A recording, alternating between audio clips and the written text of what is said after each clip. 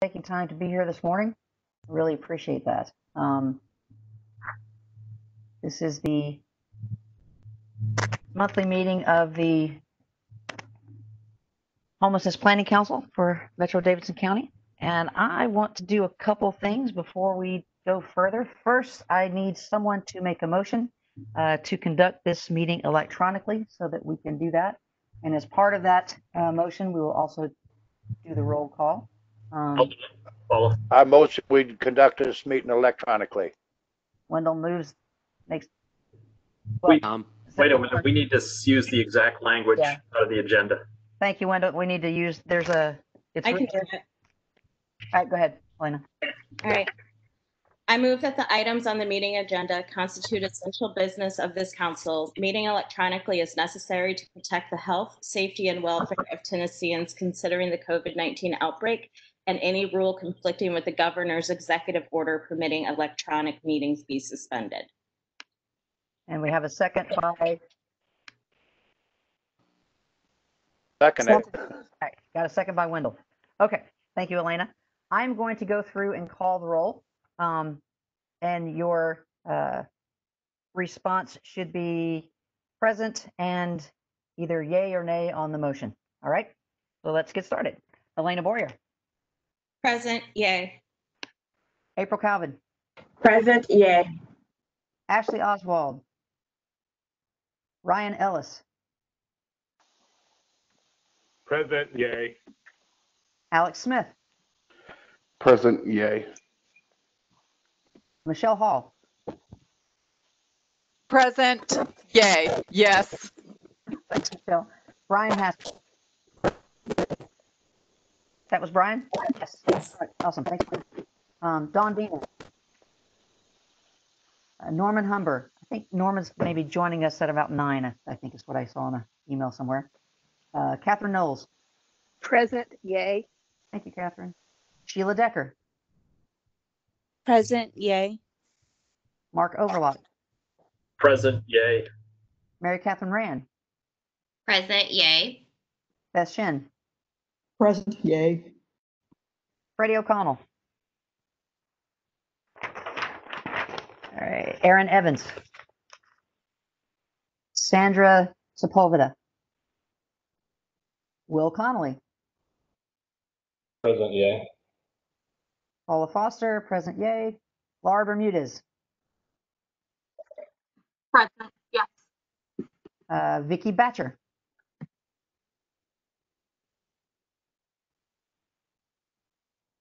I think Vicky is here. Present, yay. Thank you, Vicky.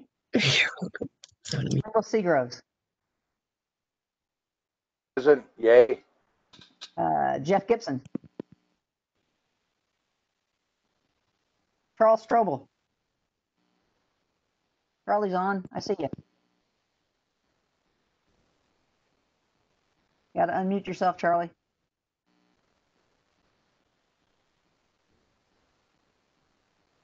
All right, Charlie, we'll come back to you. Tom Turner. Present, yes. All right. We have non-voting members. I believe Renee Pratt. Does Renee have a proxy here? Nope. Treva Gilligan. Treva on. And I believe Hannah Davis is here from the mayor's office. All right. Thank you all very, very much. Clearly that motion passes. It'd be kind of funny if it didn't, right? Okay, so before we go any further, there is another thing that we need to do. I need to ask if anyone has any conflict of interest, particularly related to any agenda items that you were sent. If so, would you please state them now? This is Mark Overlock. To the extent Catholic Charities is going to get any aid from the city or otherwise for homeless advocacy, my wife works for Catholic Charities, so I have a potential conflict. Thank you. Any others? Hey, Paula, this is Sheila Decker. Hey, Sheila. Hi, I wanted to mention I may have a conflict of interest as a contract vendor for the Salvation Army. Okay, thank you very much. Thank you. Any others? Hey, Paula, this is April. Just want to state that the Salvation Army is a funded program through the CoC.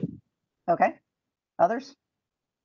Hi, Paula. This is Mary Catherine. I work for the Mary Parish Center, and we receive CoC and ESG funding. Okay. Others? Michelle Hall, and from the Oasis Center, and we receive CoC funding. Okay. Are there any others? Tom Turner with the Downtown Partnership. We've applied for ESG funding and been granted ESG funding for CARES Act. Okay, awesome. Congratulations, Tom. Hey, this is Will Conley. I'm at Park Center now, and we receive ESG funding as well. Okay. Are there any others? Going through the list. Not seeing anybody else that I think. Charlie. Well, Charlie and room at the end. Not sure if Charlie can get off mute at the moment, but Charlie, I said that for you. And I will tell you all two things. One, my wife works for Nashville Cares, and they receive ESG funding.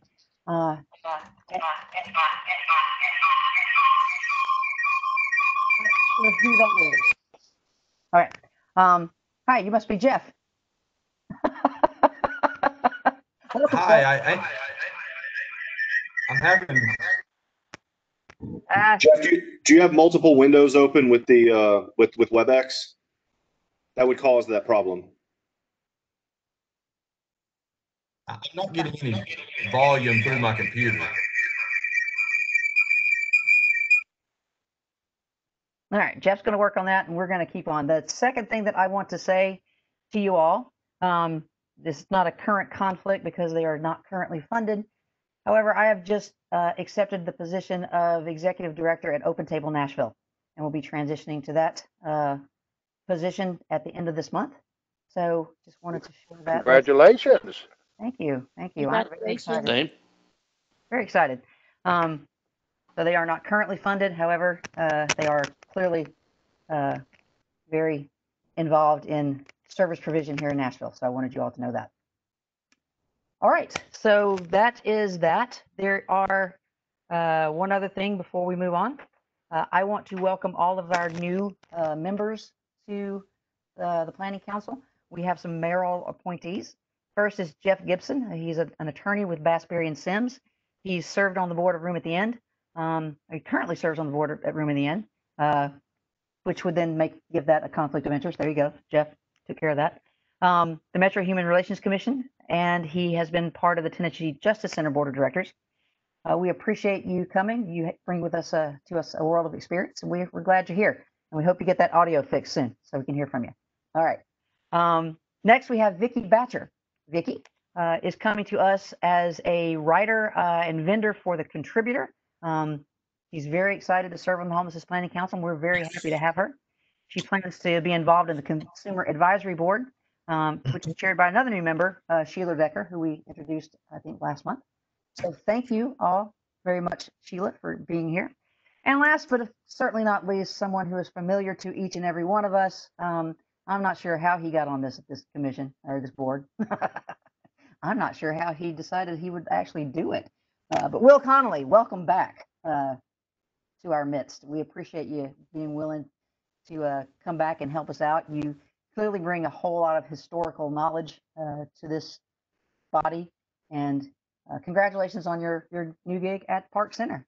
That's a huge thing, and wish you well. So thanks very much for being here. Last thing I need to make an announcement on is the mayor's office. Mayor Cooper has officially appointed a liaison to this planning council. It is Hannah Davis. Hannah is the Affordable Housing Program Director working with the Barnes Fund. So she is segueing and bringing that knowledge and experience to us as our liaison to the mayor's office. And we are eternally grateful for that selection and really look forward to working with Hannah. She's been on a couple of calls already, and I think it's going to be a great thing. So thank you and welcome, Hannah. All right. Thanks. Anyone? Glad to be here, of course. Thank you, Hannah. Appreciate that. All right. Does anyone have any other welcome announcements or anything that they would like to make before we move on? All right. I hear none. As we do, we want to make sure that we take a moment out of what we do in our busy time to recognize that there are still folks who are living on the streets, who live in conditions that are not meant to be lived in, and sometimes those things lead to an untimely passing. So we want to recognize and remember those that we have lost this past month, or since the last time that we met. I have 4 names, and I'm going to read those names, and if anyone else has any others that they know of, I'd like you to please share those with us. But the first is Alvin Dwayne Anderson, Earl Peaks, Ontario Simpson, and Rodney McCoy. Are there any others that anyone knows of? All right. I would like us to take a moment and remember those.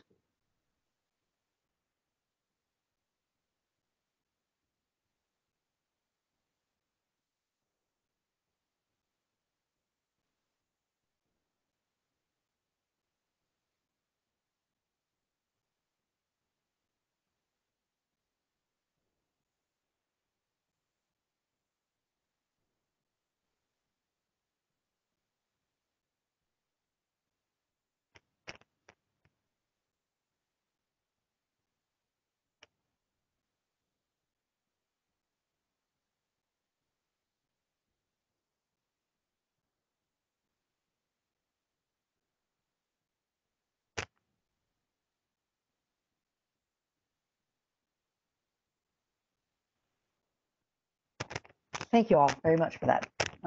We're going to move on with our agenda, and the first thing on our agenda this morning is the Homeless Impact Division and MDHA updates. So, Judy, would you like to start? Yes, good morning. And I need to make sure you can hear me because I've had technical issues. We can hear you. Okay. Okay, good. So in my report today, you're going to get a report like you do it now monthly in writing after the meeting, so by the end of the week. But I want to highlight and focus on encampments. There is, especially with 3 large encampments, and 2 encampments have a lot of focus. We get a lot of neighborhood calls everywhere in Metro about those 2 encampments. One, of course, is the Jefferson Street Bridge.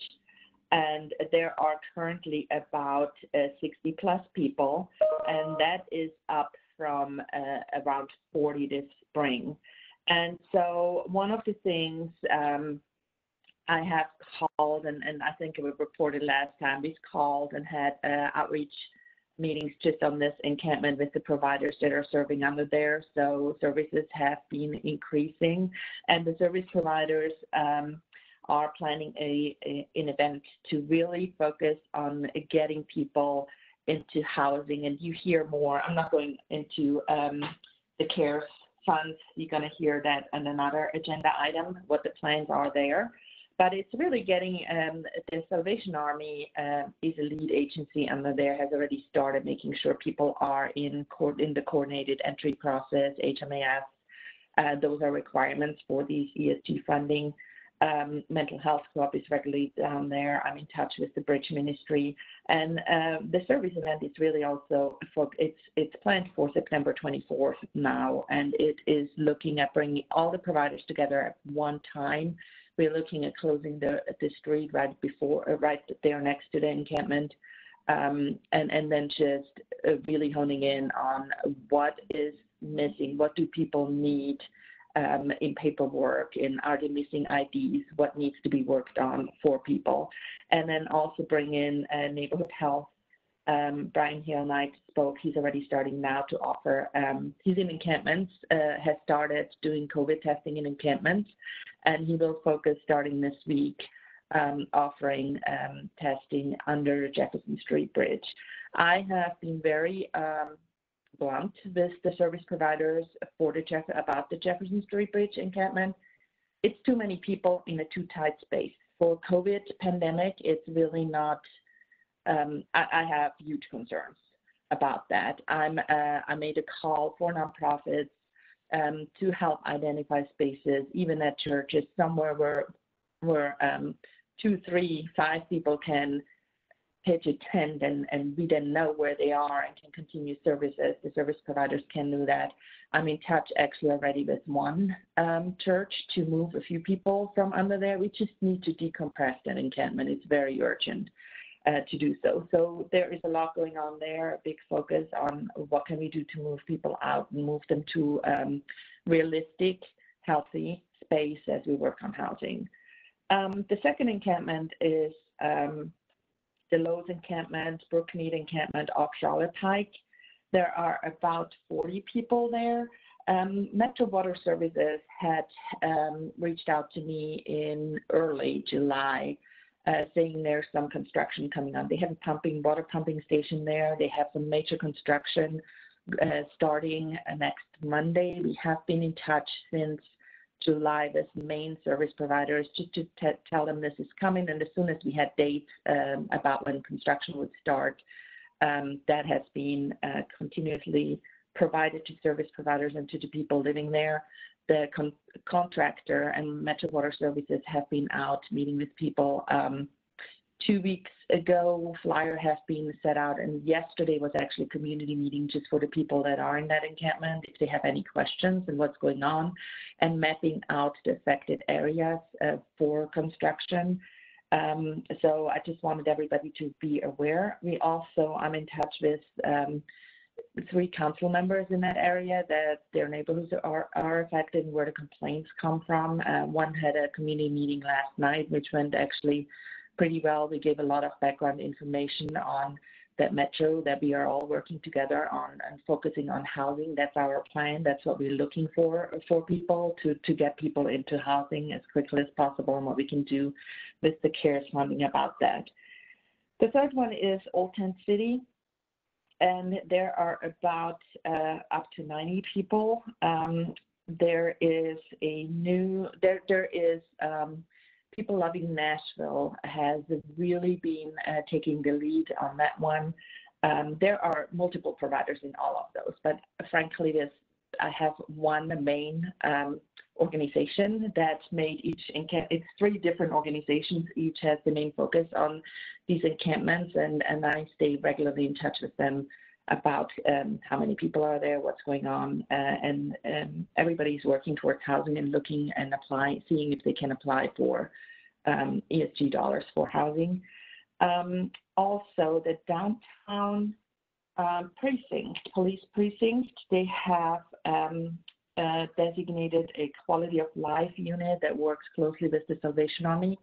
I had a really, really great meeting with Chief John Drake, that's the interim police chief, who made it very clear to me, and by the way, he had contacted me on his first day on the job, that he really he wants to work with social service agencies. How can police better work with? What can they do? What innovative approaches can be happening? He does not want to arrest people. And I also want to stress there are several commanders that have reached out, and I've seen and heard them in community meetings stating that homelessness is not a crime. When there are complaints, they're really trying to distinguish between behavior or activity that is illegal, and not just because somebody is upset that somebody's homeless in their backyard, kind of that approach. So I think there are really great conversations going on. And with one of the other areas where a lot of complaints are coming is just generally in downtown. COVID has really made homelessness more visible. The numbers have not yet increased to a point where we can say, oh, there's a huge increase in homelessness, but definitely more visible. And when you think about public libraries are closed, day centers, while they're still operating, they changed their service models. So people are not indoors as much or have places to go indoors. Even agencies, the waiting rooms, they're not full. You can't just sit there and wait at the same level. So what are people supposed to do? They're going to be outside. And so it's really, really become very visible. And then, so we're just all in this together. So one of the things, we have also conversations going on, and thanks to Will Connolly, who's taking the lead at Park Center, Tom Turner, Chief Drake, and then I have a group of downtown churches I'm talking with as well, to focus on specific downtown outreach, what that needs to look like to make a difference. Right now, there is not a designated outreach team for the downtown area, and the reality is pre and post and during the pandemic or before the pandemic, downtown, that's just where people go for services. That's where a lot of people are visible. So what do we need to do to address that in a designated way? So those are the conversations around the outreach that I wanted to share with you, and what are some of the things going on. And then I wanted to also lead into the strategic plan and just give an update there.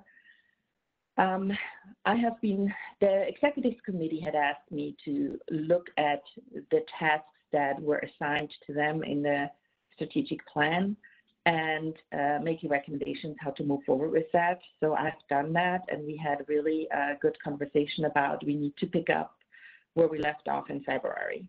So in January, and I really want to shout out to Laura Bermudez, that really, really has helped a whole lot. She has been the chair of the former Strategic Planning Committee, and in January, she helps facilitate committee chairs that come together and really look and understand what their tasks are in the strategic plan and work towards that.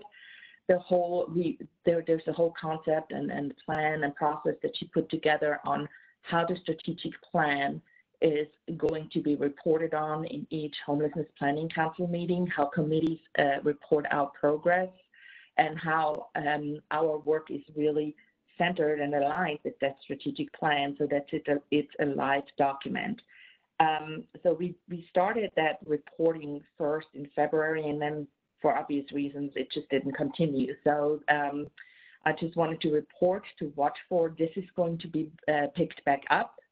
And that's what also the executive committee fully agreed on. There is one specific issue that they're looking at. That's their task, is to annually review what the progress is and what needs to, if there are any updates that need to happen, to develop a process for that and look at that. And that's kind of the work moving forward. So you need to, stay tuned for more updates and the real strategic planning focus on each meeting. And that's my report. Thank you, Judy, very much. Susie, do you have a report for us? I do. Can you hear me okay? Yep, go ahead.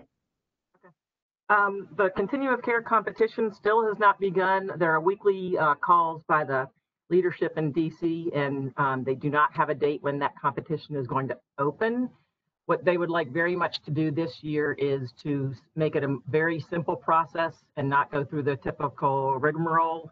They will, as I understand it, they're going to have to get congressional approval to simplify it, to just do a straight renewal project kind of scene. And the HEROES Act, there is language, if that passes, to give HUD approval to do that simplification.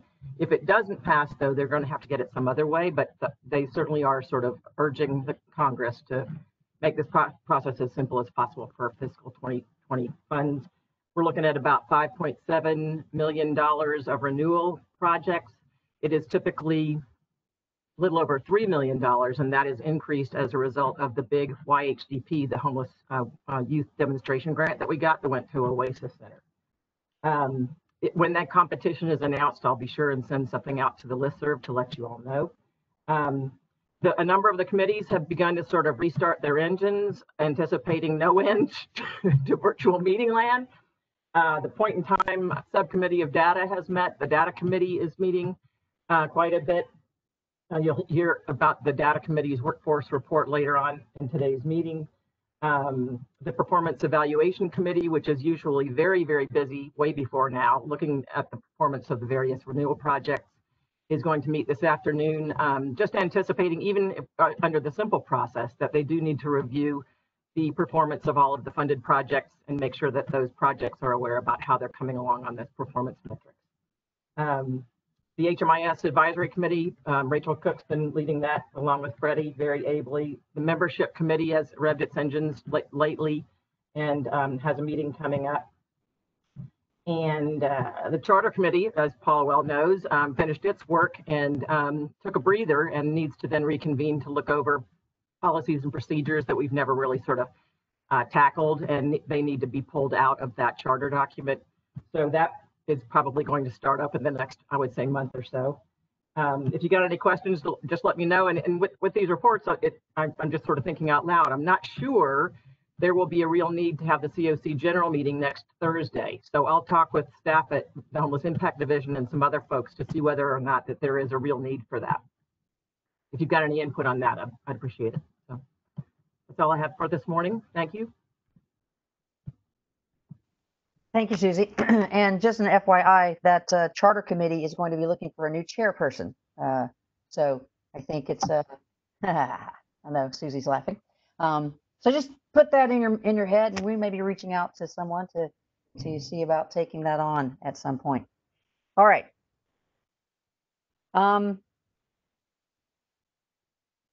Here we go. So the next thing on our agenda is strategic plan. Judy? You kind of did that. I pretty much, yes, I added that to my report. So. Okay. So working on the strategic plan, we're in a good place where it's just time to pick back up where we kind of had a stalling out at the beginning of the pandemic. So we're going to do what we can to get that moving again. Hey, Paul, this is Mark Overlook. I hate to interrupt. Hey, Mark, that's okay. Derek Smith, our Metro attorney, did not get an invite to the meeting. So I don't know if Philip can route him one. Thanks. Absolutely. What's his name? It's Derek Smith. It's just of course, Nashville.gov, DERRICK.Smith@Nashville.gov. Thank you. Mark. No, thank you. No problem. I'll get on it. All right. Also want to recognize that our council members, Aaron Evans and Sandra Sepulveda, have joined us today. Thanks for being here. We appreciate you guys. Okay, so, all right, coordinated entry policy and procedure manual. Who's going to do that, Judy? Sally, me. Hey, Sally. Hello. Thanks for being here. Hey, everyone. No problem. Hi, everyone. I'm Sally Lott. I'm the coordinated entry manager at the Homeless Impact Division. I introduced the CE evaluation at the last Planning Council meeting, and it was sent out, so I hope everyone has had a chance to look over it.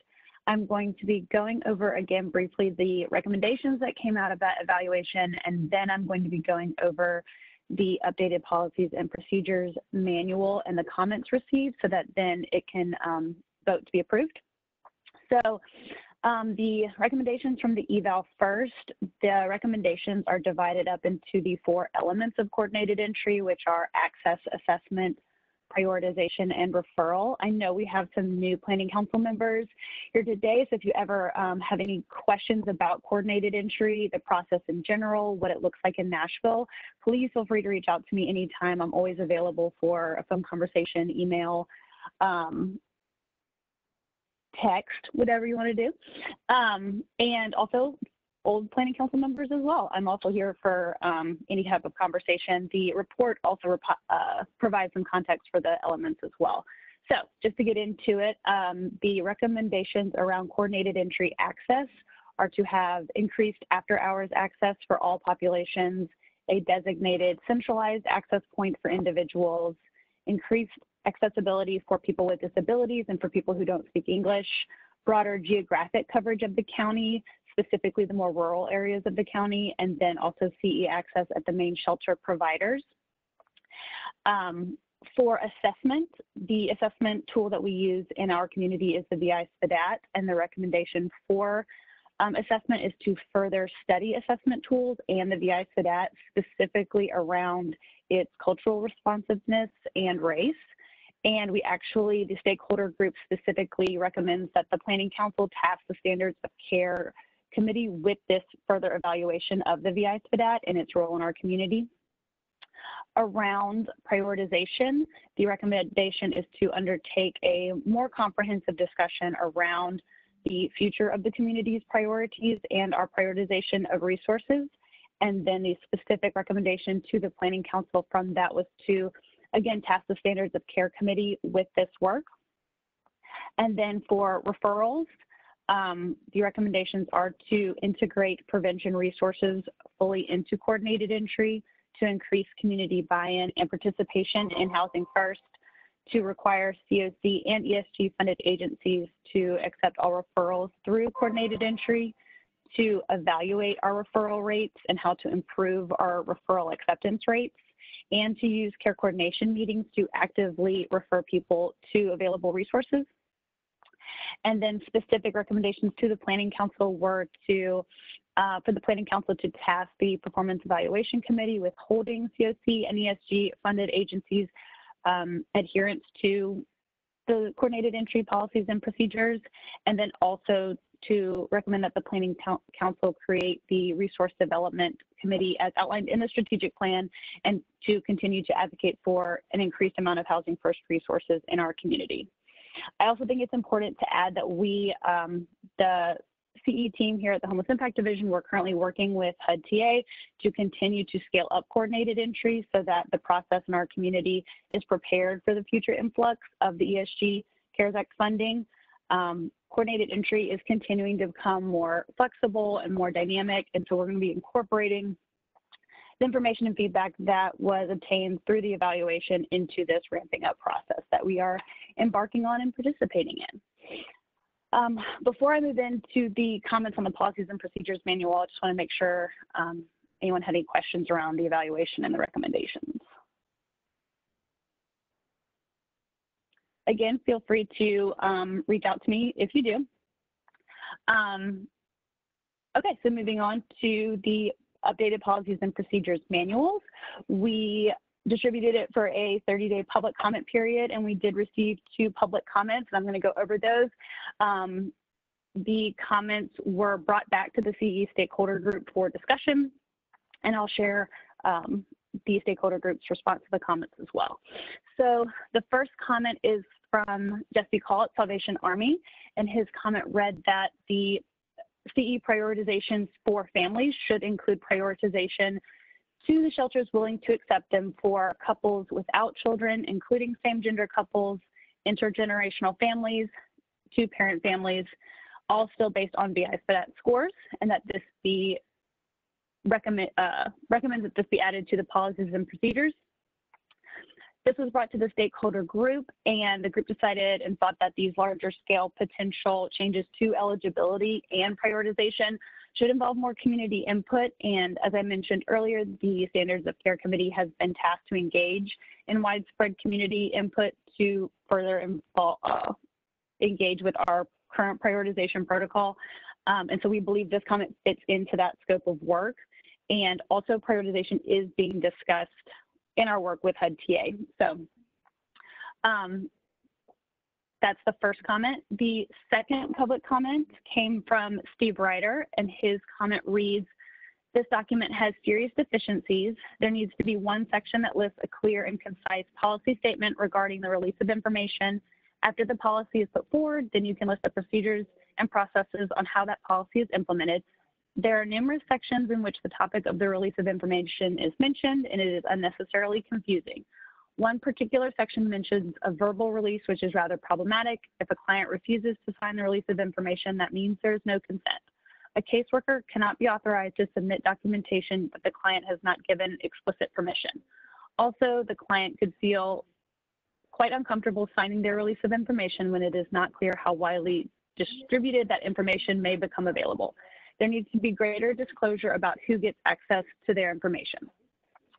So this comment was also discussed by the stakeholder group and was brought to Rachel CoC, the HMIS administrator. the stakeholder group did decide to add some clarifying language around the verbal release of information to the manual. A client is able to give consent verbally. Wordage was added to the manual that if a verbal release of information is initially obtained, a written release of information must be obtained when there is no longer a danger or health risk present. This wordage is consistent with the content of the HMIS user trainings and the HMIS policies and procedures. Also, the CE manual states that all agencies entering data into the CE provider in HMIS must abide by the HMIS policies and procedures, and those have extensive language around consent and release of information.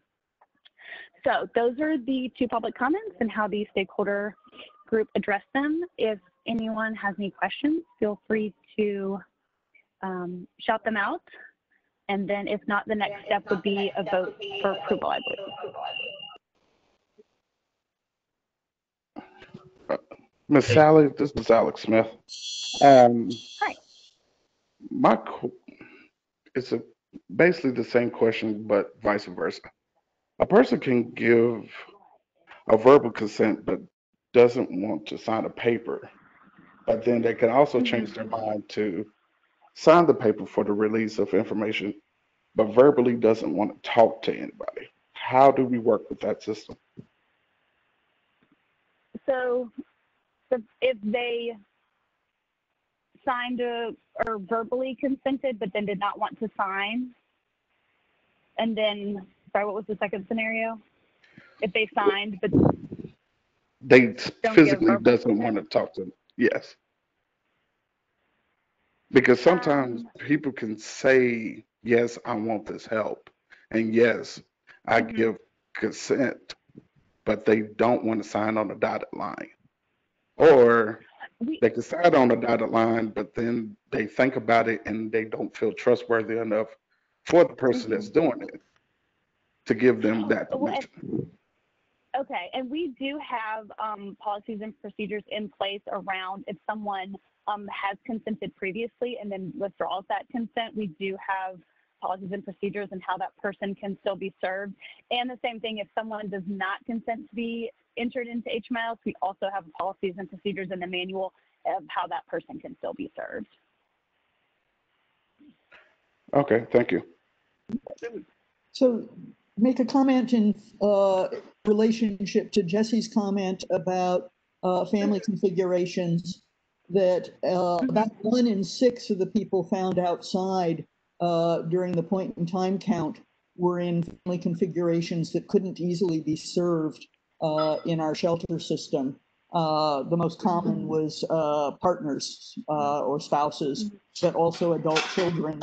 And there's a procedure in the policies manual, which I'm pleased to see, to allow appeals around additions of family members, but just to kind of second that as a comment. Thank you, Beth. Are there other comments or questions? This is Mark. Coming a little late to the game. I have some syntax edits that change no substance. So maybe I can work with Sally after we. And Sally, if you just send it to me as a Word document, it's just little stuff, subject verb agreement, semicolons here and there. And then I really need my name in bold in all the footers.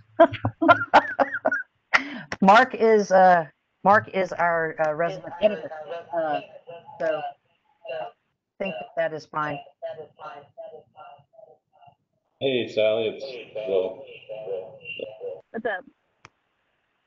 Okay, sorry. Go ahead, Will. Hope I'm not echoing. Hey, it's good to see you. How many? What's the percentage of providers that are receiving CoC funding?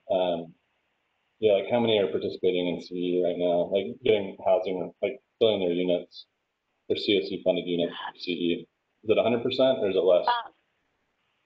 I would believe it's 100%, and I think that the amount of participation varies, and like what participation look like can vary, whether it's like being an access point or being an agency that accepts referrals, being an agency that makes referrals. So I think sometimes the amount of participation can vary.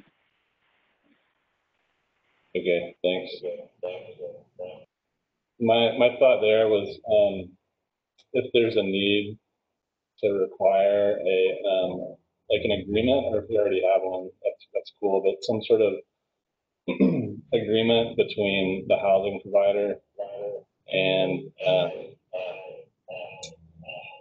the CE process. I guess that would be the impact of it. Just outlining their responsibility to fill their housing referrals through the CE process, or if we have something like that that holds that clearly defines the roles and responsibilities among the parties, and make sure that we're that providers are agreeing to fill their units through CE, at least the CFC and ESG funded providers.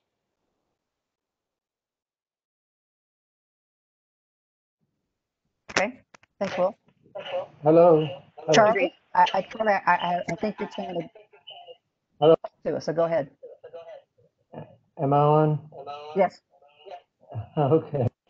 Sally, first of all, thank you for all that you've done to clarify this issue.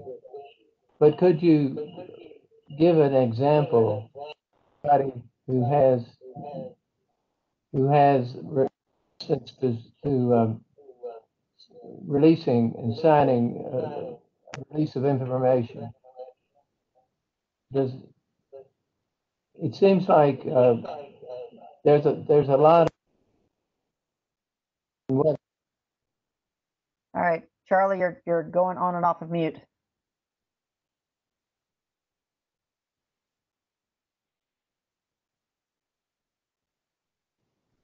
Can you hear me? We can hear you now. Go ahead. Sally, if somebody is scared about releasing the information, what do you say to help them overcome that? Sure, I think, and for anyone that's working with someone that's going to provide the release of information, sorry, I know there's an echo. Taking the time to fully go over, the release of information with someone, really walking them through it, explaining exactly what HMIS is, exactly what it's used for, just making sure that person knows who is seeing the information, where it's going, and that all agencies that are participating take the confidentiality and security of their information very seriously. And that's something we really stress in our HMIS trainings, is that this is very important information, and that it's up to all of us to safeguard it. And so I think kind of having that discussion with someone and just being there to answer any questions, in my experience, has been the best way to kind of make someone maybe seem more comfortable if they were having kind of doubts before. And again, explaining the option of what it would look like if they didn't consent. But I truly think just like really taking the time with someone to explain what they're consenting to and why can really help with someone's comfort level. Sally, I can jump in on that if that would be helpful too. Thanks, Rachel. Sure. Yeah. So with the release, with the new release of information that we recently published, and then the accompanying public privacy notice, they list out the uses and disclosures that are allowed by HUD for that client information that's entered into HMIS. So like Sally said, we do go over those documents in our user trainings. And then also we do stress to the client that not signing that release will not stop them from receiving services, and also remind them that if they're more comfortable using an alias or something like that, that's also allowed. So there are plenty of workarounds, and we continue to stress the importance of client data privacy. Thank you, Rachel. So one of the things, Charlie, that I've heard, and I hear it and I know it to be true, it is informed consent is probably one of the most important things that our frontline outreach workers and other staff can understand as they are working with our folks. So if there's ever concern that folks are not providing that informed consent, then I think that is something that we can look at as a whole for our community in terms of a retraining to make sure. And I know that that's part of the HMIS training. And I know that each individual agency talks about informed consent when they're working with folks, but it is critical. And I think that all of the issues and questions that you guys have had can be addressed through making sure that all of our outreach workers and all of our frontline staff have a really good understanding of informed consent, what it means, and how to work with our folks around those issues. Are there any other questions? Elena, go ahead. Yeah, I have a quick question. And this might be just my lack of experience in being a housing navigator or boots on the ground, but I was wondering if you can expand a little bit in the trainings area. I was looking at the housing network trainings that's available, and I was wondering, and it might be embedded in the ones that are listed in the document itself, but in terms of the staff or the policies and procedures, are there specific trainings that are focused on harm reduction, trauma-informed care, substance use, and how to interact with that population? I'm assuming they're embedded in the ones that are existing, but just a really concentrated focus on those. Is that, you guys might be getting that training already, just kind of curious. I don't see it really kind of explicitly listed. I know for the housing navigator training that I offer with coordinated entry, it really is kind of focused more on kind of the nitty gritty details of, you know, the coordinated entry resources, specifically how to apply for them, that kind of thing. But I think, at least on all agency levels, I know like when, for like having the community have access to those types of trainings, I know like the Homeless Coalition would, you know, work on providing those. Also during the navigator meetings. So that isn't specifically gone into depth in my navigator training, but I do agree that it's important like to have those as like ongoing education for navigators in our community for sure. Thank you. Judy Teckett, did you have your hand up? Do you want to say something? Yes, I really want to remind everybody that we have 2 sets of technical assistance provider from HUD that are both working with. One is specifically for HMIS. The other one, Heather Dillashaw, is actually on this call, working on with us to really look and what the systems improvement is including. That includes really looking at our policies and looking at flow charting out how the system moves. How can we encourage all the providers to utilize these processes that we have in place and improve upon that? We're looking at everything, and these are ongoing conversations. I just also want to really a shout out to Sally and her team, Hannah and Elle, to really all the work they put in with stakeholders to review and really work hard over the last few months and align these documents and really look at what hard requirements are. And from a the client centered perspective on this is super important to us as well. So this is a work in progress. This is a huge step forward, and I just want to really remind everybody we do utilize every expertise and support we can get on this. All right, any other questions or comments? I have a question. This is Michelle. Go ahead, Michelle. I'm sorry, okay. Hi, Sally. First, let me just say thank you so much for all the work. I think this is amazing. And just seeing how this has developed over the last 5 or 6 years, like it seems like a lot of progress. So my question is kind of around the area of prioritization. And one of your public comments might have kind of hit on this area, but how would we start talking about if we wanted to talk about people who are transgender as an area that might be prioritized, and if not into shelter, because a lot of our shelters, there's not a lot of shelters in CE right now, but if maybe prioritizing them for rapid rehousing? Right, and those are the type of conversations that we thought would be important for the Standards of Care Committee to take on, because for just so everyone is caught up, our current prioritization protocol is the VI SPDAT as the base, and then extra prioritization points added for specifically in response to COVID-19, whether you're unsheltered, age 55 or older, or have an underlying health condition that puts you at a more severe risk for complications, and then length of time homelessness as a tiebreaker. So that's kind of what it is now.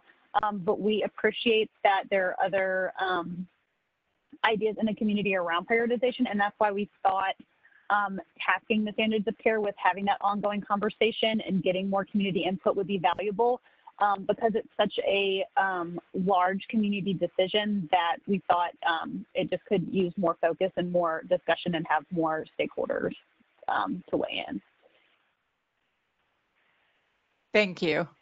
Awesome. Any other comments or questions? Hey, this is Will again. Just that there's a bad link on page 13. It's like the bottom of page 13, the last link, but otherwise looks great. And just to clarify my other comment, we'll get on that. Just to clarify my other comment, I feel like it'd be helpful to have a partner agreement between the Impact Division and really any agency that's participating, whether it's housing navigation or actually providing a housing resource. And that doesn't necessarily, I think the policies are approvable and look great right now, but just something to maybe work on if we don't have it yet. Thanks, Will. And I want to remind folks that, these documents are living and breathing. And as we pass them and go forward, we live with them and realize that some things are working really, really well, and some things need to be tweaked a little bit. There is always the opportunity to go back and review based on our experience and add, subtract, fine tune. These are not things that should be passed and then put on a shelf. These are things that we should utilize in our work every day. So thank you all for your input. Are there any others before we move on? I'd like to try to wrap this part up so we can move on in the interest of time, but I don't want to stifle anyone's input. Just one clarification. Okay, Charlie, go ahead. I'm presuming all of this has passed legal authority. And right, the team has a legal representative. Has this been vetted by Metro Legal? Whatever legal authority, HUD. Yes. Who said yes? Sally did. Okay, Sally. Thank you, Sally. All right, then. Are there any other comments, questions, concerns, kudos? I'd like to say that the committee has done a fabulous job. And Michelle, I think you're right. This has been a long time coming over the last several years, and we continue to develop. And I think we are moving in the right direction slowly, sometimes more slowly than we'd like, but we are moving forward. And I really appreciate everyone's hard work. So if there are no further questions, concerns, we're going to go down and do a roll call vote. I'll take care of that. Please, when I call your name, unmute yourself and say yay or nay, or you may abstain if you would like. So let's get started. Elena Boyer. Yay. April Calvin. Yay. Ashley Oswald is not with us. Ryan Ellis.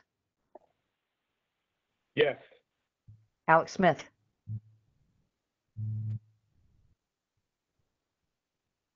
Alex, you still with us? Yay. I'm here. Thank you. Michelle Hall.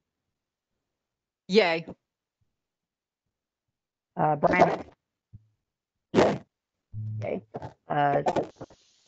John's not with us. Norman is not with us. Catherine Knowles. I'm with Ms. Paula. Oh, Norman's here. Norman, you want to vote? Welcome. I'll abstain because I don't know what we're voting on. Abstention. Okay. Thanks, Norman. Captain Knowles. Yay. Sheila Decker. Yay. Mark Overlock. I approve, and if we didn't have a motion for approval, I so move. It was moved by the committee. Mark, thank you. Thanks. Mary Catherine Rand. Yay. Beth Shin. Yay.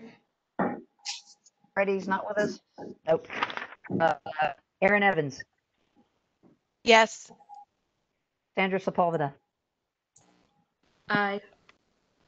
Will Connolly. Paula Foster is yay. Laura Bermudez. Yes. Vicky Batcher. Yes. Wendell Seagroves.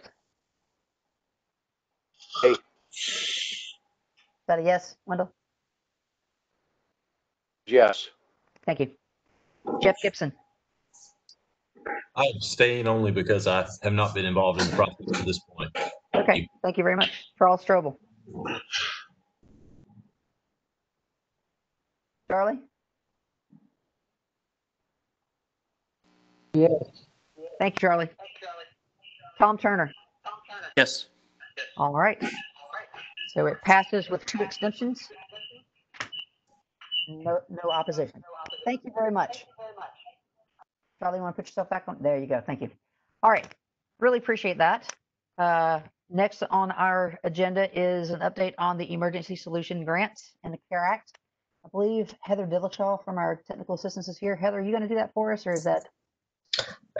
Hey, Paul. It's going to be me and Shelly from MDHA. Hey, Shelly. Thanks for being here. All right. Take it away. Thank you. I'm just going to give just a really brief overview and then hand it over to Shelly. So there are various working groups that are continuing to move implementation of the $10 million forward. As you, I think, are all aware, the first allocation of $1.5 million has been awarded, and we're working on applications for the second round, which is around $8 million. And so there are working groups set up, the Rapid Rehousing Work Group, an outreach work group, thinking about how those rapid rehousing and outreach dollars will be used in the second round. Both of those groups, one meets today and one tomorrow, I think. So those groups are moving forward. We're also continuing to work on landlord engagement strategies and potentially what a more comprehensive centralized landlord engagement model might look like in Nashville. Continuing to meet weekly with the leadership group that includes representation from this body, from the Consumer Advisory Board, from the Mayor's Office, from MDHA, and from the Homeless Impact Division to continue to track progress and make sure that everybody's in the loop. So that work continues daily. I'm super grateful for the collaborations that are emerging. It's pretty exciting to see Nashville step up to really utilize these dollars in the most effective way to house your folks that haven't been able to access housing before. So really exciting to see that. That's kind of the high level overview about where we are right now, and it all continues to move. Shelly, I will turn it to you for some details around the funding and the pre-application meeting and all those things.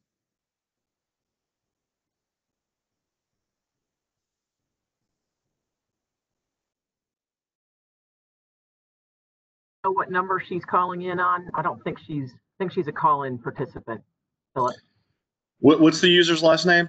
It's Shelly Puget, and she's listed on our panelist. Oh. I've just unmuted her. Yes. Yes, I can hear you now. Go ahead, Shelly. Okay. Thank you. All right. Yeah, thanks, Heather. So we have the RFA out for the second funding allocation, and it's due on September 18th. We will have a pre-application meeting via WebEx tomorrow at 11 a.m. to go over some details for that. So just kind of a FYI as far as what's been released, we the first round of funding that we received, the 1.5 million, we had released an RFA for that. That pretty much included all eligible ESG activities in that RFA. We have made the recommendations for awards and notified the agencies that were awarded those funds. What we did in that round, because we put that RFA out before we, or right around the time we were getting the second allocation. And we later learned from HUD that those buckets of money would be combined into one account in our IDIS system. So because of that, and because of the level of requests that we received in round one, what we did was we funded about 16, I think it was 13 or 14 agencies that requested money through round one. We had about 6 that we could not fund because they did not meet the minimum score to be funded with their application. But of those that were funded, in order to utilize the funds the most strategically, what we did is pretty much requests that were for shelter operations and shelter essential services, prevention, and some outreach were all funded through that 1.5 million bucket. Then also what we did, because we had the extra funding, we funded the rapid rehousing requests from the second allocation.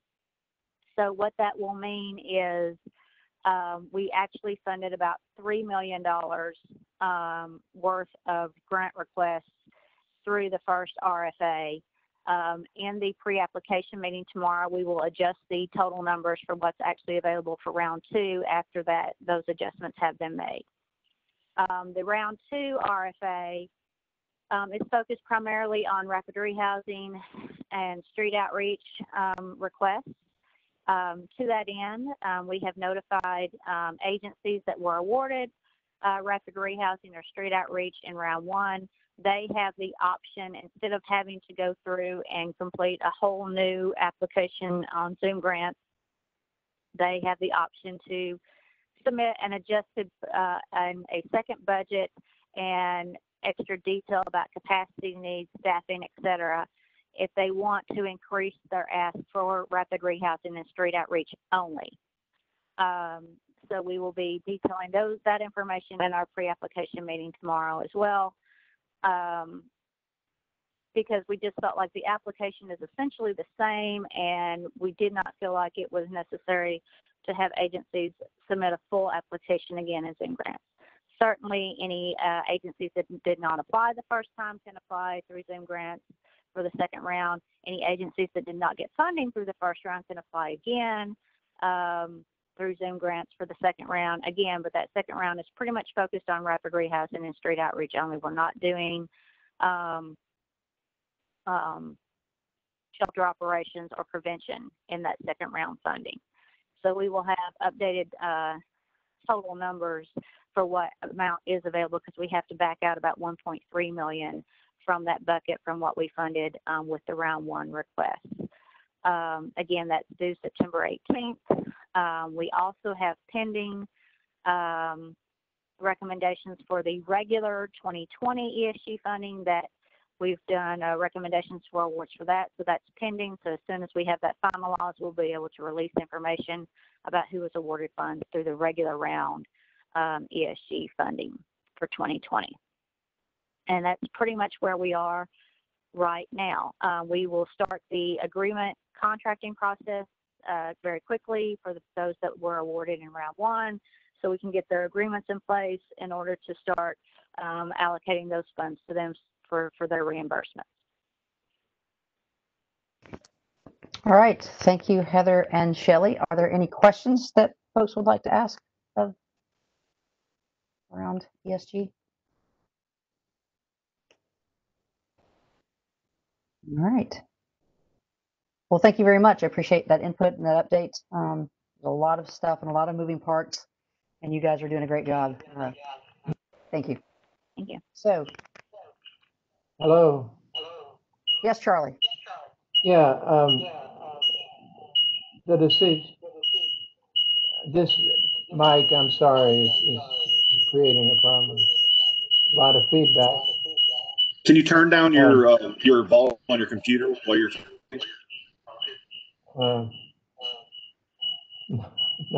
No, I can't. Where? Okay, Charlie, just ask your question. Well, the question is,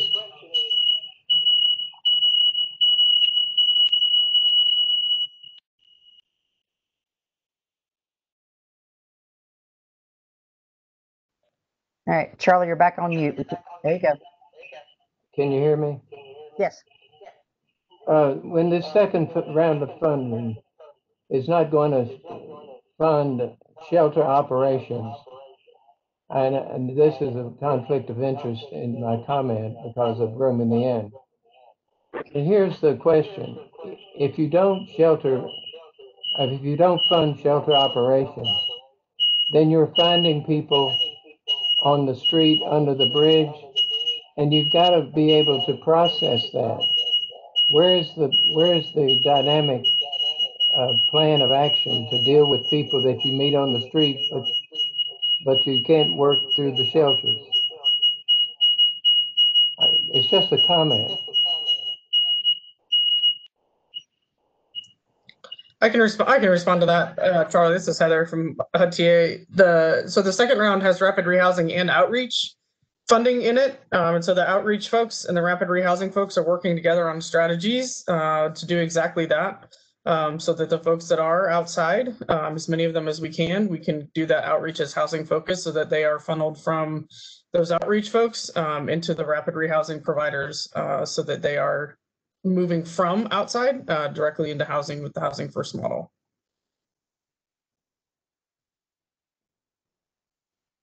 Thanks, Heather.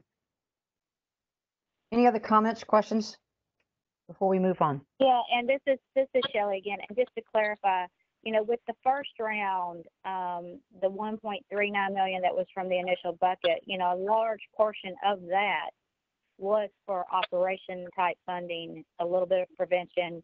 And then also you have operational funding that's going to be funded in the regular round. So we haven't completely forgone shelter operations. So there is funding for shelter operations. It's just not the focus on the second round. Okay, thank you, Shelley. Judy, did you have a comment? Yes. One of the things, it's really been interesting to see the collaboration between all the stakeholders that have been happening. The facilitated meetings, they've been about weekly meetings. We have others lined up this week, one today on outreach coordination, so everybody understands what kind of different nonprofits are thinking about applying for and coordinating with each other.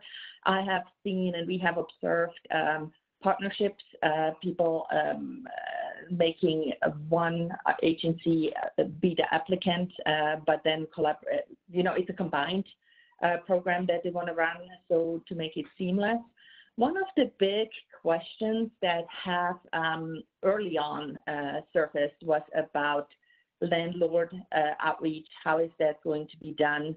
The concern about, okay, we have these fundings. If we go for rapid rehousing, do we have enough housing lined up to actually house people quickly? And so there has been a lot of work to look at a model from Atlanta that's called Open Doors, and really a shout out to the mayor's office to bring them in to talk to this community. And there's a huge excitement at this point to learn more and really work towards can we centralize, have some assistance from an experienced organization to consult with us, to come in and actually centralize, just focus on the landlord search so that the providers can focus on the service provision and working with people. And so there is a lot of conversation on that going on. Heather, if you can jump in just a little bit to explain and help and with Open Doors. So we've all been in these conversations and really examined what it does. But there's a lot of excitement from the provider community about that. Sure, I'm happy to talk about the model. Open Doors is a specific entity that uses this kind of model, and so as HUD doesn't endorse any specific entity, but we do recommend best practice models around landlord engagement, and the model that Open Doors is using is one of those models that is a centralized landlord system that includes real-time inventory software, right? So that it isn't a cold call all the time to see, do you have units open? Is it an Excel spreadsheet that hasn't been updated in the last 3 months? Those kinds of things.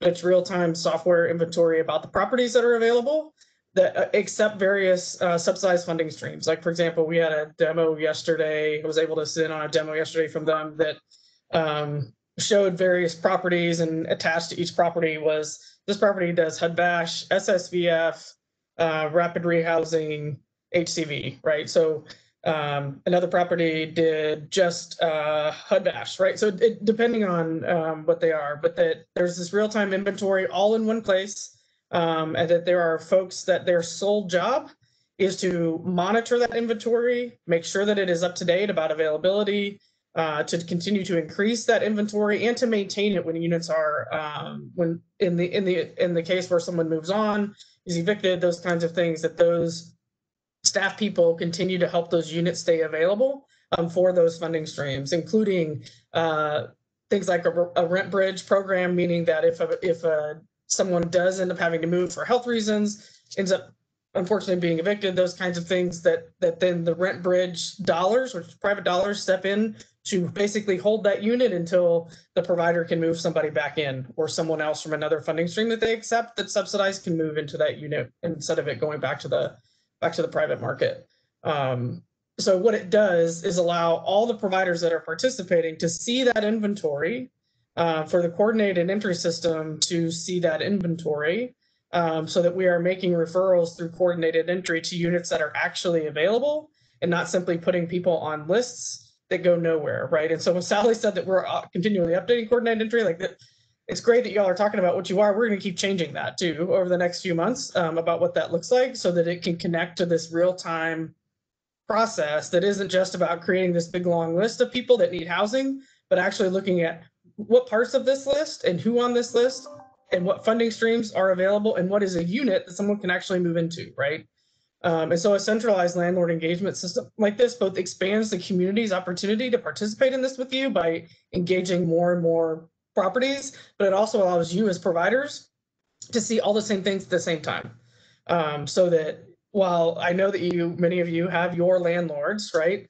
This really centralizes that so that there's a community-based system that everybody can participate in. And it's a scalable process, right? And so in a lot of communities, this starts with like one particular program, and then continues to evolve, and includes however many programs want to participate in it, right? And you kind of evolve that model with the staff about what funding streams, what properties, those kinds of things, like including like managed care things when if you have folks that need those kinds of things. But anyway, so that's the model. And there is Open Doors Atlanta has given a proposal to Nashville about how they could do that kind of model in Nashville. But certainly the model itself is something that we would recommend for a comprehensive, centralized, real-time way for y'all to have a more streamlined and efficient way to connect folks to housing. And this is a vision that we've had for years. We haven't gotten it off the ground here. It's just the resources haven't been here. They're still not here. So this is really critical. I feel the stakeholders in the community want us to, would be a game changer. So, but we really need to have a calls out for private funding foundations, some additional funding to really step up to make this happen. And this is something that can and needs to be built in a sustainable manner. As you know, we at the Homeless Impact Division, we have Dion Trotter, who's doing a landlord engagement. We actually see new vendors that landlords paying moving costs to, especially this year with COVID, that we've seen that gone up. But it's not, we can't do this at the level that this Open Doors organization would offer. So this is a great opportunity to move towards and really look at, but we really need to go for that funding, and I hope we can make it happen. All right, thank you, Judy. In the interest of time, unless someone has something more pressing to say about ESG, I'd like to move forward, but want to make sure I give everyone a chance to say anything they feel like they need to say. Is this program being proposed by the Atlanta project?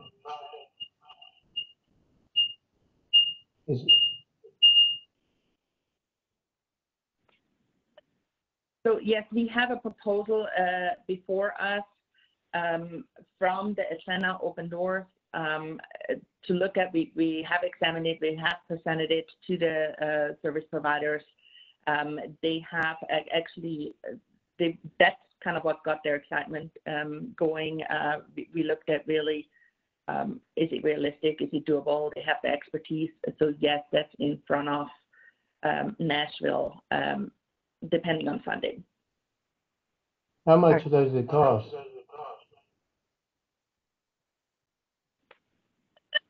It's the proposal is a 3-year proposal, $700,000 a year to really do that full proposal. That's the estimate right now. We're still looking at, you know, what,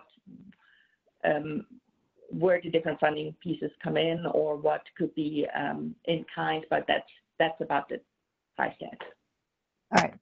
Thank you, Judy, very much. I appreciate all of your work, and Heather and Shelley also appreciate your input and information. We're going to move forward now and talk about cold weather plan. I believe, Judy, is this you? Yes. Okay. So we at Metro had to adjust the cold weather proposal from, so as you know, Metro Social Services is required by an ordinance to submit a cold weather proposal for what Metro is doing by May 31st. So we have done that based on last year's approach, but with an addendum that really explained that due to COVID, we will need to revisit that. So we have done that, and the whole plan has been adjusted. The cold weather shelter will be in a building, in a separate room at the fairgrounds. So it's not within the existing shelter that's going on, social distancing or COVID shelter that's going on there. It's a different setup. It's a separate setup for people to come in. It's still going to open at 28 degrees or below. We encourage, again, everybody to use Nashville Rescue Mission and utilize Women in the Inn congregational program first. As you know, this is a part of an overall community program, especially we're working with the providers to find out what they can do due to COVID and how they're going to set up. And every provider is working diligently on their piece of what it looks like for them this winter season. But the Metro Immediate Access Shelter is open again from 7 p.m. to 7 a.m. Capacity will be around 250 to 300 people. Outreach workers can call ahead and encouraged and really will be asked to call ahead before they drop somebody off so that staff can prepare for the social distancing setup and really direct them where the entry is. Entry will be really clearly marked and how that works. We just want to see that there is some lead time. Drop-offs should be scheduled between 7 p.m. and 11:30 p.m., which is aligned with last year's. Walk-ups will we're going to push for walk-ups between 7 and 11 p.m. As you know, a Metro and other shelters as well, when it's that cold, the Nashville Rescue Mission as well, take late drop-offs or even after these hours that I just cited. It's just really going to be a push to get people settled once they're in so they can sleep and rest and take care of their needs. There were questions about if there is parking for vehicles at the fairgrounds. Yes, there is. But it's not going to be, it's set up in a similar fashion. Once you're in, it's not going to be complete in and out and in and out, so people actually can sleep. That's based on past experience of what people want to happen. Let me go through my notes real quickly. We are also in the morning, people will be informed if they want to stay long-term at the Metro shelters, what the process is. And the process is that people need to get tested before they go over to the social distancing shelter. It's really for protection for everybody. So they are immediately able then, if they choose to stick around, to enter the the isolation shelter, kind of where they can self-isolate, get tested, and then once they have a negative test, move over to the well site. They will have all that information. The shelter is, as usual, it's for individuals, people with pets, couples, and then families with children. We're working right now with OEM and the Salvation Army to figure out how we can address when there are, every year we see a handful of families with minor children that cannot go to the mission. An example would be a dad with minor children. So we're trying to figure out how we can utilize the Salvation Army and what support they need, because usually Women In has always been able to step up, but due to COVID this year, it's really difficult for them to do so. So those are the main points. I will be starting to post these on the website that we usually use, which is coldweathernashville.com. And we're also going to do a lot of early information, flyers and information to get to people. And we're working with transportation as usual. We have a partnership with WeGo to get people to that location. Since the fairgrounds is actually a new building, so in past years when the fairgrounds has been used, it was quite a bit from the bus stop, but now we have the experience with the shelters there. People have no problem accessing that bus stop that is there, right there. So yeah, that's kind of a highlight and the update. All right, thank you, Judy. Moving on to committee updates. First committee update is the executive committee, which continues to meet and plan the agenda for this meeting. We have added 2 new members to our executive committee, and I'm very excited to tell you that Laura Bermudez, who was instrumental in helping us create our strategic plan, has joined the executive committee. We think that's going to be a great idea because she can help move that process along at that committee level. So we're excited about that. And Alex Smith has agreed to join the executive committee. Alex has been involved in the youth grant that came in and has a lot of perspective, and we really appreciate that. So we're excited about that. Do we have a quick report from the data committee? Hi. So last data committee, and can you all hear me? Okay. Last summer, the data committee administered a survey to staff across CoC member agencies. The objective was to get an initial look at the diversity of the workforce and inform equity-based improvements, both in light of some of our internal goals and HUD in the overall field's focus on racial equity. So we asked respondents for demographic information, including race, gender, ability, and lived experience. And we also asked people about their perceptions of how well those working in homeless services reflected people served, perceptions of equity across hiring and advancement, and barriers and facilitators to participating in professional development opportunities and training. So we received 130 responses across 34 different agencies, and I'm going to just share a few quick findings from the report. So the majority of respondents were white. That was 74% of frontline staff and 82% of senior management. Among different aspects of lived experiences that were asked about, 13% reported having lived experience with homelessness. And then to get a sense of diversity and representation beyond the limited sample of 130 folks who responded, we also asked people for their perceptions of the workforce. And there was more agreement that frontline staff reflected the race, ethnicity, and lived experiences of people served than did staff in supervisory or management roles.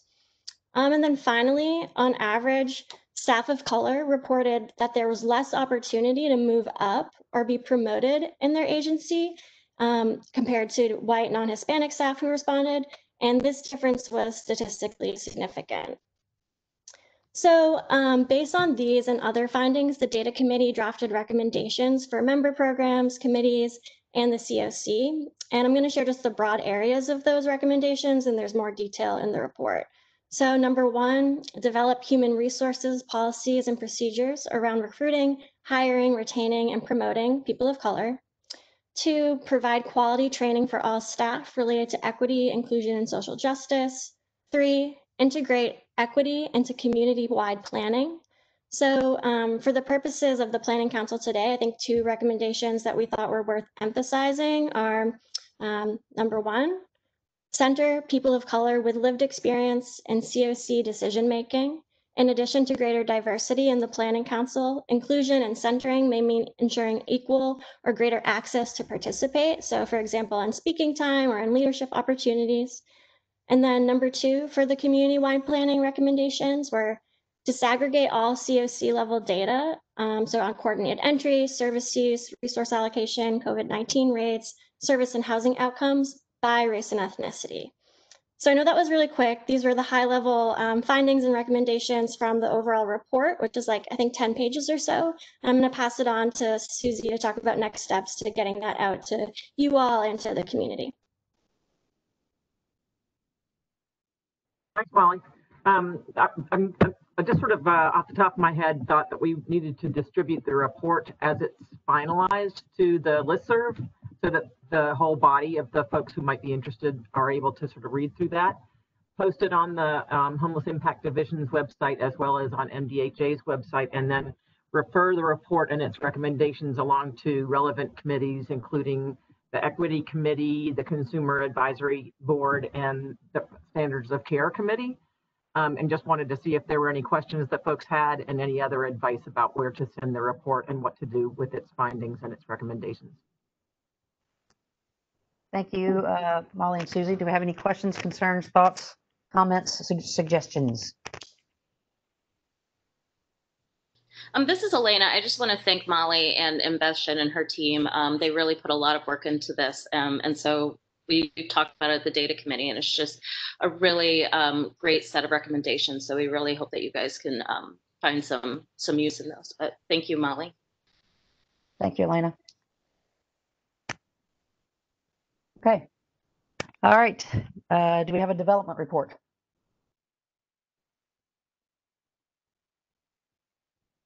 I think that was the same item. Oh, workforce development report. Ah, I see that. Thank you, Molly. All right. All right, then. Do we have any other business before we adjourn? We actually, we did really well. It's 10:01. Yeah, I'd like to say one more thing. Go ahead, Charlie. First of all, to congratulate you, Paula, on your new position.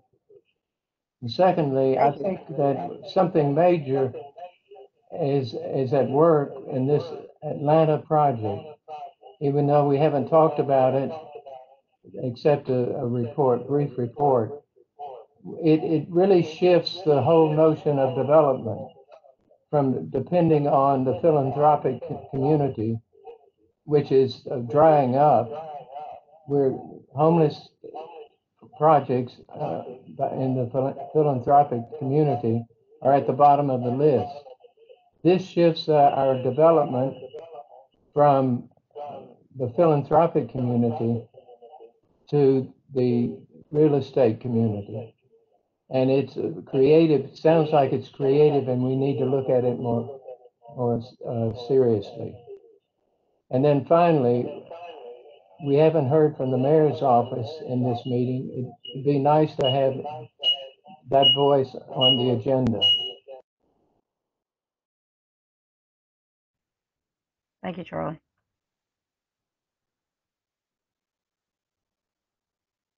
All right. Anything else? Any other business? I have one comment really fast. Okay, go ahead. I think earlier it was asked if we should have the CoC general meeting. It might be a good idea to have it to talk about the cold weather plan, make sure people have a chance to think that through. And I would love to hear what Molly just presented, also presented to the general CoC. Yes, I think that's a great idea for the general CoC membership meeting. Susie, I'm going to let you take that note and we'll make that agenda for next week. Thank you, Michelle. Okay, great. All right. Anything else? Any other business before we move to adjourn? All right. I once again want to say thank you very much for everyone. We had almost, except for a couple of people, everyone here today, which I think is great. Appreciate that. I want to once again say thank you to Hannah Davis for being with us today as the official liaison to the mayor's office. Hannah, is there anything you want to say to us before we jump off this call today? No, I'm just grateful to get all of these updates. These meetings are incredible, how much content and data is shared. And in response to Charlie's comments, would be happy to be on the agenda going forward, and can certainly provide any update.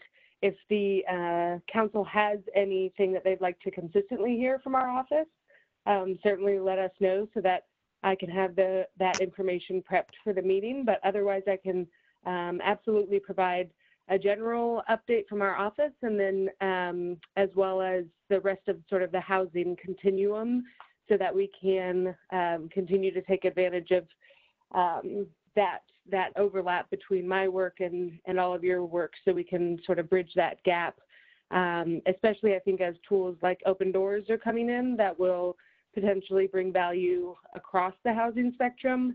It'll be great to, of course, we want to see people be able to move into housing, but then of course, what are long-term housing solutions for our city, you know, all the way across the income spectrum. So again, thank you for having me here. And again, happy to be on the agenda going forward. Okay, thank you, Hannah. I also want to say that Mary Falls is with us today. She has been working with us for quite a while now, and want to thank Mary for her input over the last few months, particularly, you know, through COVID and all the things that have happened in our city since then. And I see, Mary, you actually have your hand up. Would you like to make a comment? Thanks, Paula, and thanks to everybody who's participating. Just following up on Charlie's question, I'm wondering if we would be happy to put together a call next week for all the members of the Homeless Planning Commission to connect them with Open Doors, so people can have any questions answered. I think quite a few of you have already participated in some calls with them, and the feedback has been overwhelmingly positive. But happy to put together another call next week. Our feeling is that this is really Nashville's best chance in our lifetimes to really begin to end homelessness in Nashville. This is the missing piece, and we're very excited about it. And we need to do pedal to the metal to get folks housed before winter. So we are really feeling pressure to keep things moving quickly. Mary, I think that's a fabulous idea. And would you please work with Judy on potentially setting up a time to do that? If it's the whole planning council, it'd have to be a publicly noticed meeting, but I personally would love to hear more about it in more detail. And I know we can't. That'd be great. And Judy's been amazing, and very grateful to her and her team in being super responsive. Actually, I couldn't have said it better, Mary. Thank you so much. And I see Derek Smith wants to make a comment. He's our Metro legal representative, and we'll get Derek in. And if we have nothing else, we'll adjourn after that. Derek? Paul, I apologize. I thought I turned my hand off. I was just wanting to point out that Mary had her hand raised in case. I know. I'm just getting, you know, it's really hard to keep up with stuff that goes up and down. I have to keep scrolling up and down my little sidebar to see if people raise their hand, but I appreciate that. Sure.